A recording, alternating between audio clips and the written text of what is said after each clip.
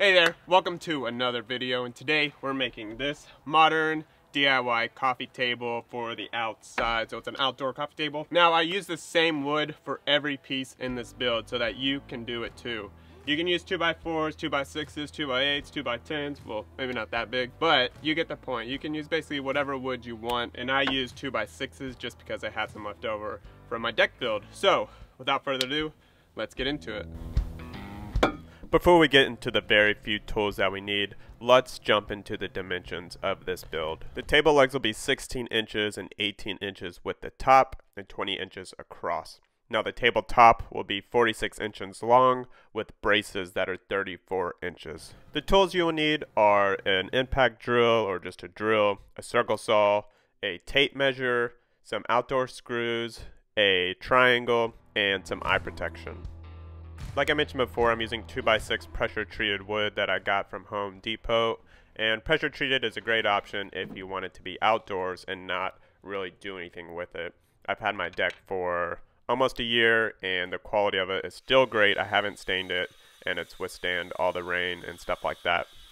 I'm starting off cutting the legs to the table, and so I'll cut 4 legs that will be the vertical parts and then 4 that will be horizontal.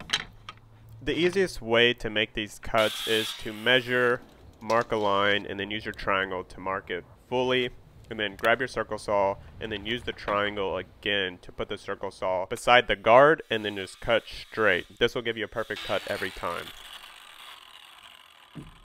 I'm using these DeckMate outdoor black screws for screwing everything in. Now I would suggest using something about 3 inches if you're using 2 inches of wood or 1.5 inch like this. Just make sure you get enough screw to tighten it up.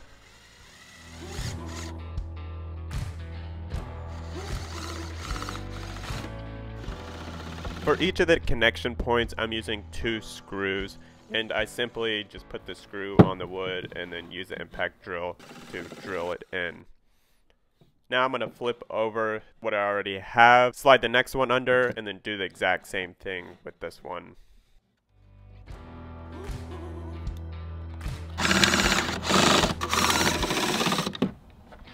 And there you have a box. So I'll do the same thing and make another one.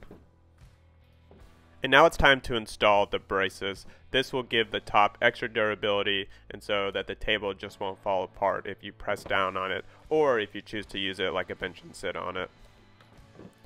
I wanted to put these 2 braces at the exact same point on the legs and so that there would be an even coverage. So I just marked 5 inches and then 15 inches and then I lined up the braces with the center of that mark. And then I'm using a simple connection method here where I'm just taking the screw and screwing it in at a diagonal. If you did have a pocket jig like a Craig jig, use that. It comes out much cleaner.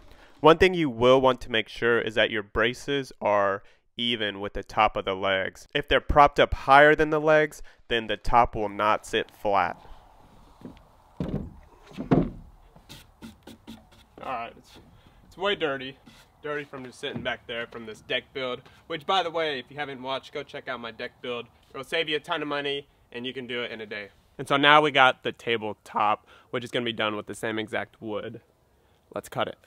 The top is going to be cut to 46 inches and I'm using 4 pieces, and so the total width of the top is more than 20 inches, which is the width of our legs. So there will be about 1 inch that hangs over the legs to give it a little bit more character. One thing to note when putting these boards in is that there should be a smiley. There you go. You see those rounds? It should be a frown, and then you put the frown. It should be frowning whenever it's on top. So I would put it down like this on top and then screw it in. The key to installing the top is to make sure that there's even spacing between each of the 4 boards. Now, I didn't use a spacer, but you should use one. You could just cut a piece of plywood that's a 1/2 inch or 3/4 inch, whatever you need. Put it in between the woods and then screw it down. To make sure mine was perfect, I lined the outside pieces and drilled those in 1 screw at a time, and then went to the other side and did it 1 screw at a time. I did the middle the same way, doing 1 screw, 1 screw, 1 screw, and then finished it off with another screw to make sure everything was even and perfect.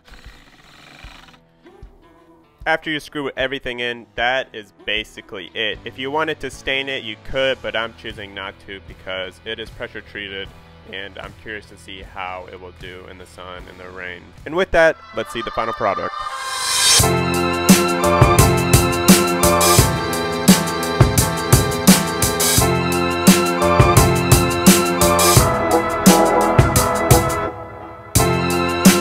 Cramp. Well, that does finish up this build. I hope you enjoyed it and hope you try it. Let me know. You can shout me out on Instagram. DIY, I'll put it in the bio. But thank you so much for watching. Make sure you drop a subscribe if you want to catch more builds like this and other DIY home renovations like bathroom renovations and stuff that you should build this year. But if you are curious in building a deck, check out the link and I will see y'all over there. See you later.